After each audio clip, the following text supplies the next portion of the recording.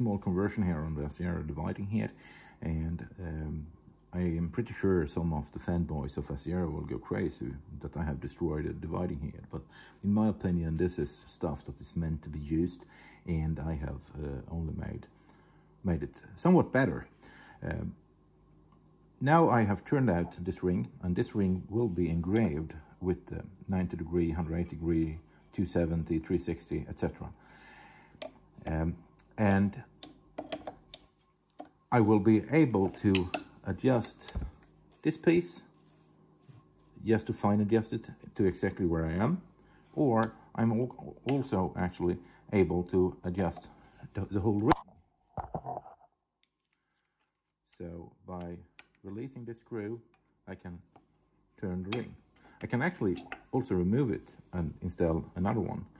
And here is my solution. I have a screw against that lip, and that works splendid. Thank you very much.